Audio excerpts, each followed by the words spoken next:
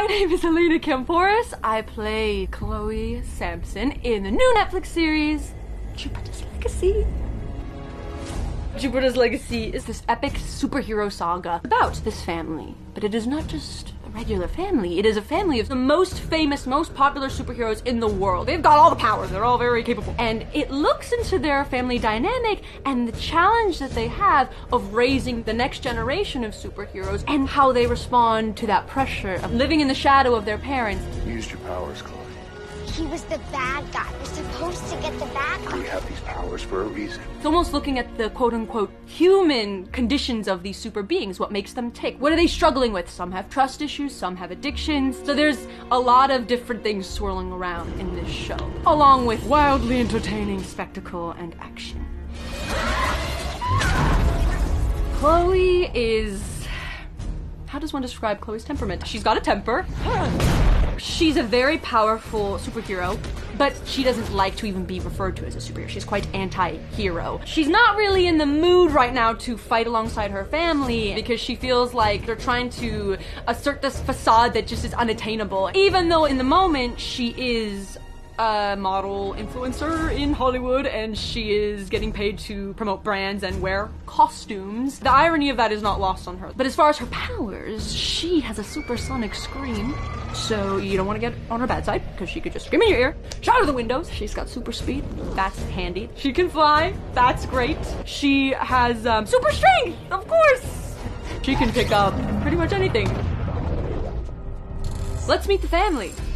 We've got the utopian Sheldon. He's the most powerful, most popular, most well-known superhero in the land. And Lady Liberty, my mom. And then we've also got Brandon Paragon.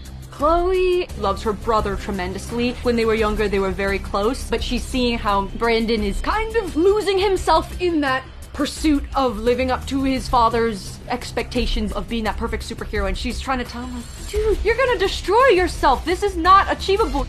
No one can live up to the great utopian Brandon.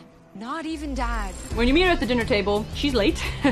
She's a bit of a mess. She's battling a lot of her own personal demons. She always feels quite uncomfortable when she's with her family because she feels like she's under the microscope. So yeah, she was drinking before she got there. Was she doing some drugs? Possibly. Because it's a mechanism for her to drown out those voices in her head that are like, you're not good enough, they're judging you, they're judging you. There's a big ball of pain in her stomach she's just trying to suppress and stifle and quiet. She's in this kind of alienated bubble of self-destructive chaos. Though she does have a good heart, let's just get that clear. She wants to be a part of the family unit. She wants to feel that warmth and belonging, but she won't be a poser.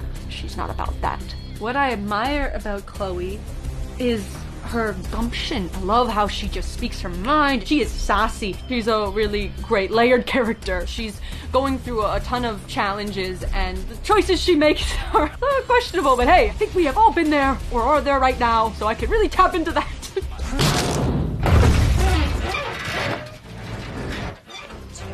If I had Chloe's powers for a day, what would I do?